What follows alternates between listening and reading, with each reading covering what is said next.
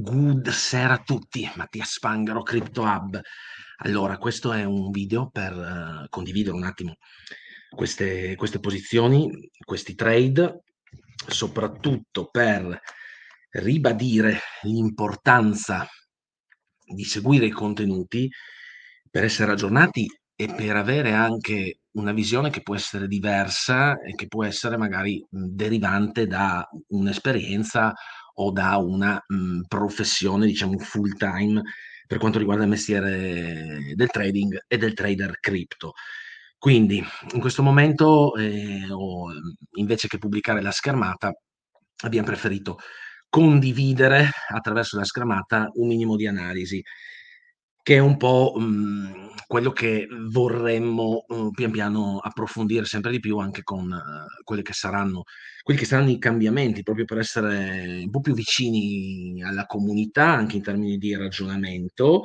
A tal proposito voglio ringraziare tutti i ragazzi che si son messi a disposizione proprio per contribuire a una crescita comune, e invito anche chi guarda questo video, chi ci segue insomma a farlo, non abbiate paura a chiedere, a far domande, a manifestar perplessità, non esistono domande stupide, domande intelligenti.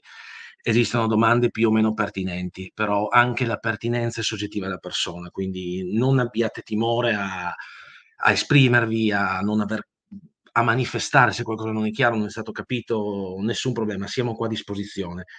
A tal proposito, per tutti gli amici dell'Inner, ci sarà l'appuntamento, lo faremo, virtuale interattivo, sabato, inizio verso le 16:17, prima parte in cui ridelineerò un attimo, partendo anche dalla base, quelli che sono i passi soprattutto iniziali per quanto riguarda appunto nave, allocazione, controllo del rischio, passi da fare proprio per arrivare a quel famoso 10% che io imputo all'importanza del click, diciamo il click come conseguenza.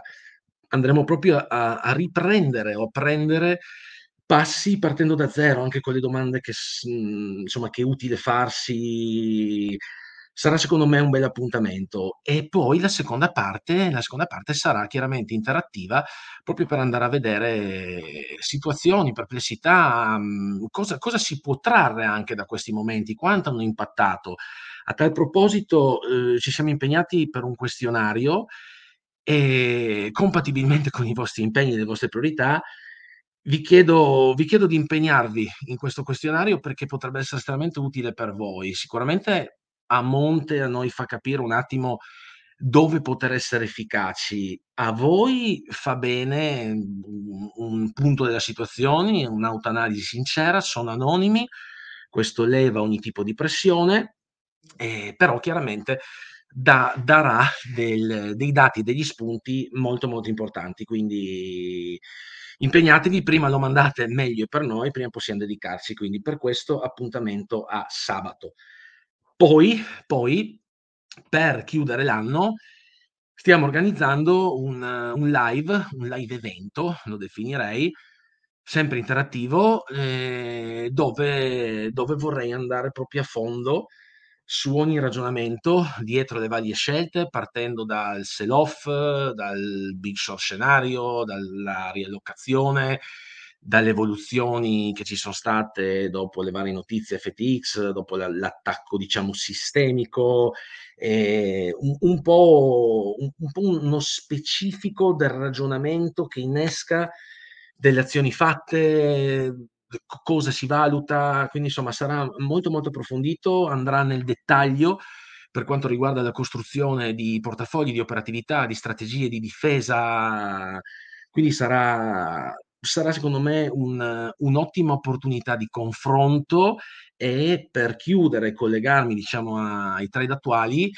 sarà anche un'ottima opportunità per, riprendere in mano determinate azioni, abitudini, concetti, precauzioni, valutazioni che spesso si tende a dimenticare perché magari vengono automatizzate, o magari le situazioni di gain potenziale o di mercato sono diciamo abbastanza travolgenti, no, okay, quindi in una situazione standard, sono azioni che, si fanno senza problemi, danno anche dei risultati. In altre situazioni non è neanche facile gestire un certo tipo di performance e quindi si tende a, non dico tanto sentirsi arrivati, ma forse anche a dire: "Vabbè sì, ma tanto cosa serve, tanto dopodomani fa per 3, tanto questo NFT che comprò farà per 4", eccetera, eccetera. Quindi quello che c'è dietro anche a questa operazione, è un'onesta ed efficace, non voglio dire decrescita, però riabbracciare determinate azioni, determinati valori, cioè, ricordarci chi siamo, chi sono, cosa abbiamo fatto, e non si e cercare di isolare in maniera molto matura ed intelligente quello che è un attacco sistemico perpetrato, dal sistema, un'azione criminale fatta, pianificata e portata avanti dagli Stati Uniti rispetto al settore cripto. Quindi sì, non è facile, perché non è facile, ci vuole del tempo a metabolizzare, ci vuole lucidità, ci vuole completezza di dati e di informazioni, però sicuramente serve. Quindi i blocchi, l'analisi dei top performer, l'azione del book, il momentum, cosa fa la massa, il pensare da contrarian, cercare di, pensare da whale agendo da retail, eccetera, eccetera, son tutte cose che alla lunga pagano. Quindi al momento, queste diciamo son le operazioni in essere, gain teorico, di circa $4.700.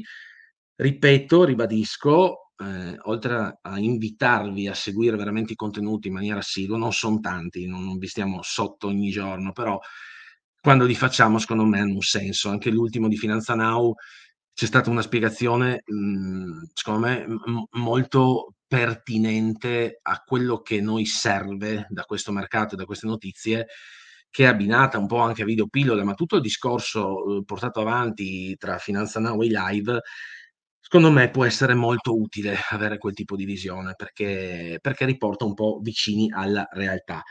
Quindi cercate di esserci, di essere presente per l'utilità di tutti. Okay, perché Bitcoin margin?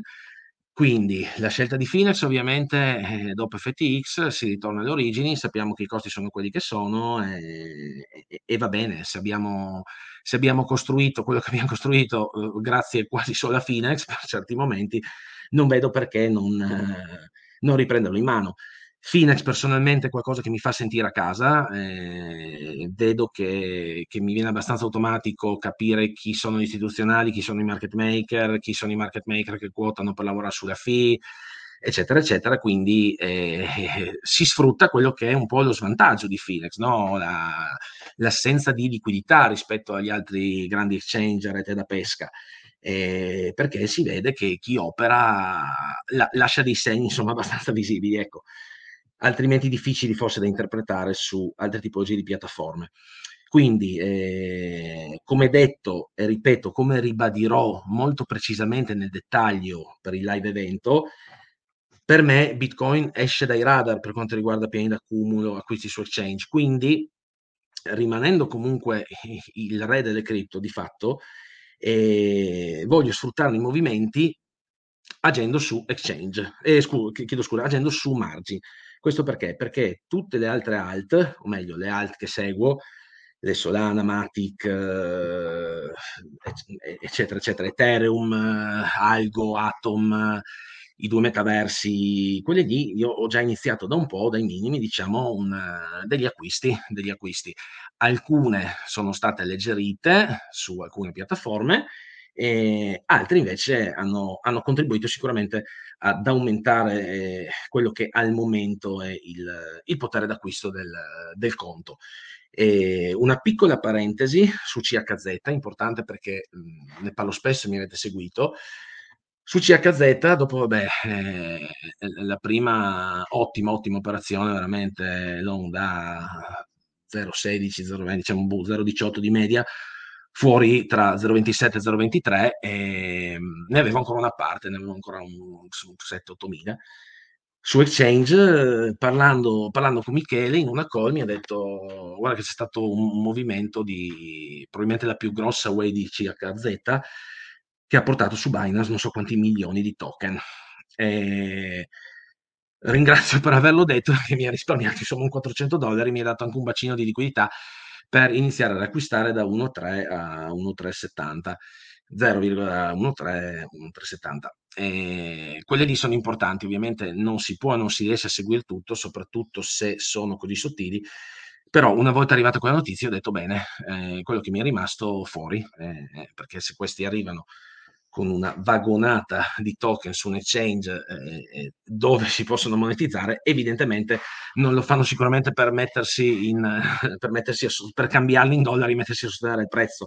Quindi è anche importante, anche questa qui è una cosa che ricollego al fatto di non perdere di vista azioni che abbiamo già assodato e che si sono rivelate vincenti.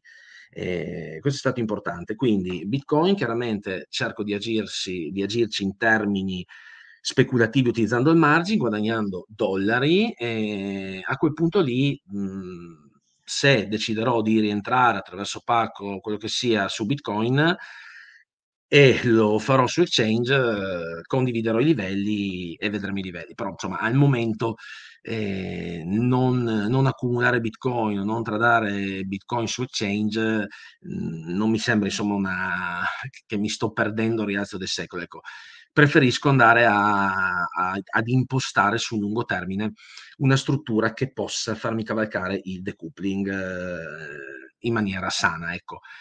Conservare un discreto bacino di liquidità, di dollari intercambiabili tra margine e exchange, permette comunque dei cambiamenti in corsa, sia in termini di posso coprirmi che cambiare strategie eventualmente o su un collasso importante avere un bacino che poi determinerà quelli che in futuro saranno i patrimoni ingenti, perché ribadisco e ripeto, non ho mai costruito patrimoni comprando Ethereum a 3.000 o Bitcoin a 50. Dunque, partendo ovviamente dal blocco, vedete segnate le zone, diciamo, quelle che ho individuato come buy area. Vabbè, la parte ovviamente che coincideva anche comunque con il bottom temporaneo, con il minimo, una price action sicuramente importante su un blocco di volumi, e lì chiaramente c'è stato il grosso degli acquisti. Dopodiché gli altri, se vedete, sono uncini. Il secondo è fondamentalmente un uncino su una continuità rialzista, un altro uncino assestamento sul doppio massimo. Come spesso diciamo, bussa, bussa, bussa, son di bussare, prima o poi si apre. Si è aperto, si è aperto oggi indubbiamente.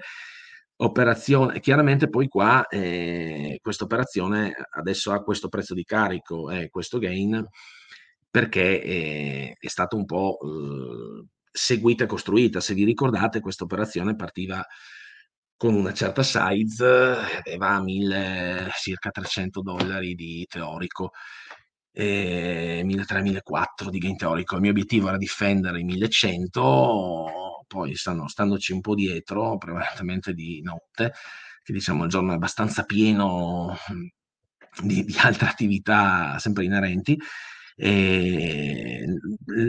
La cosa, insomma, quello di cui vado fiero è stato il lavoro fatto la notte prima del dato, acquisendo un certo tipo di elementi, vedendo quant'era il sentiment, e mi son detto: "Bene, okay, domani secondo me il dato confermerà, e bisogna provare a cavalcarlo senza correre troppi rischi".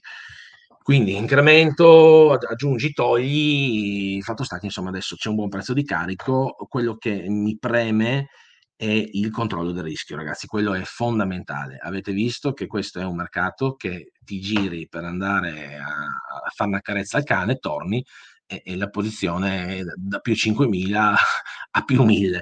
Quindi 3/4 della size impiegata lavora sempre in trading take profit diviso 3, in modo tale che se ci fosse una discesa, io in questo caso sono tranquillo che i miei 3.800, 3.900 da quell'operazione me li porto a casa, punto. Dopo a rientrare c'è sempre tempo.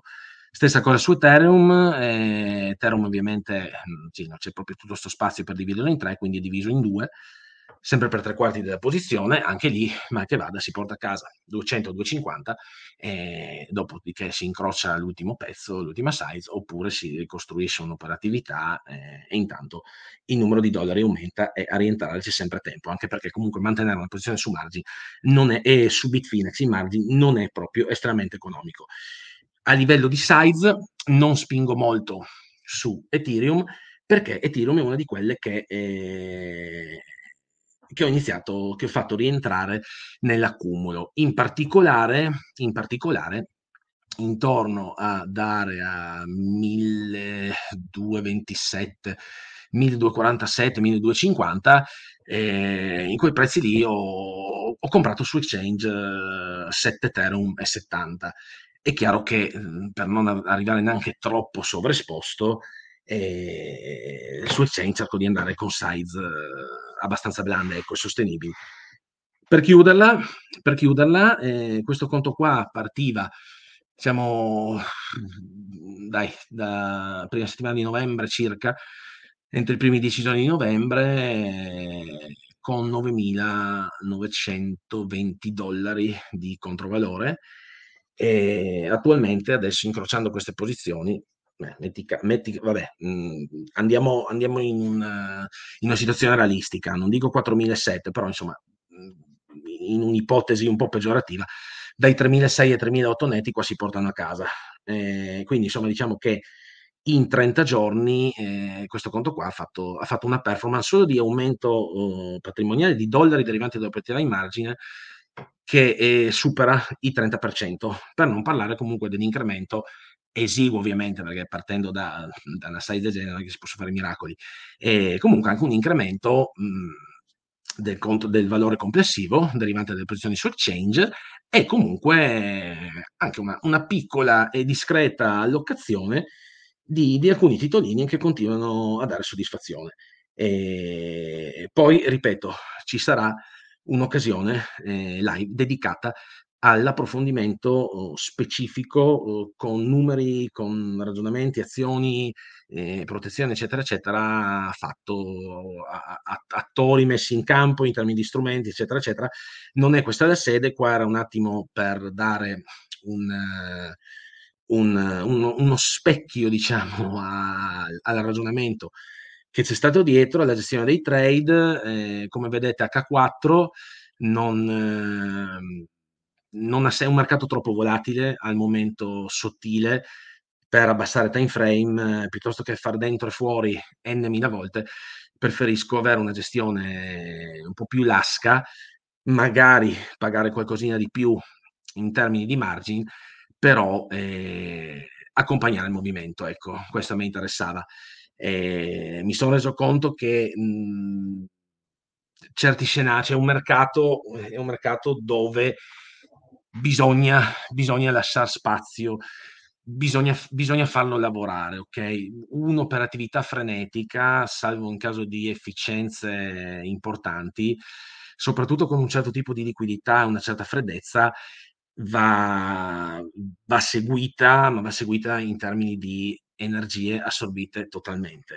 Visto che la mia intenzione adesso è portare avanti e dare un'iniezione di valore molto, molto importante alla comunità di CryptoHub, al progetto di CryptoHub, alla mission di CryptoHub, al team, chiaramente non avrebbe senso, soprattutto, ripeto, con questa liquidità e col parco piattaforma attuale, mettersi a scalpare e poi insomma perdersi movimenti di un certo tipo. E basta, un po' questo. Avremo l'occasione sicuramente per approfondire un po' tutto, dove vi spiegherò anche il big short scenario, come si è agito, e soprattutto cercherò di portarvi il più possibile aspetti che si stanno rivelando per me molto utili, che sono costati un po', perché partono da comunque alcune decisioni da rivedere, altre trascurate, sicuramente anche il tentativo di porre in essere determinate azioni e strategie non considerando l'inesperienza, di chi le sostenesse, son tutti piccoli pattern che servono e avrò sicuramente piacere a condividere. Mi raccomando, non sovraesposizioni, no all-in, lucidità, sempre nel bene e nel male. Usate gli strumenti di controllo del rischio. È un mercato non molto liquido ed è un mercato potenzialmente estremamente volatile. È veramente frustrante fare, magari mettere in piedi una struttura, una strategia, un'operatività che, risulta performante, per pigrizia, ingordigia, non lo so, non si gestisce il rischio, quindi non si lavora prima sul trade rispetto a punto nave, obiettivi, eccetera, eccetera, lì diventa veramente frustrante, perché nel giro di qualche minuto passi da: "Wow, mi è svoltato il mese" a: "Cazzo, e adesso?" Quindi è molto, molto, molto importante. Prendete come abitudine avere take profit o stop loss in macchina, punto, okay? Non estremi stretti per tutta la posizione. Controllo del rischio.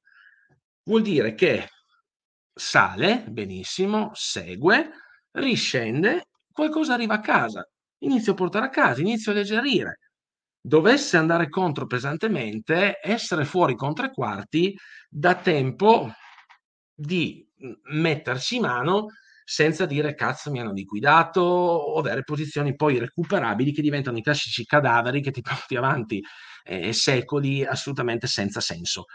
E con questo non voglio abusare più del vostro tempo, ribadisco, cercate di esser presenti sui contenuti con il questionario, con le proposte, con le domande, con la chiarezza che può servire. Siamo e sono qua per voi. Good trading a tutti e good sera. Ci sentiremo sicuramente presto in qualche video. Ciao.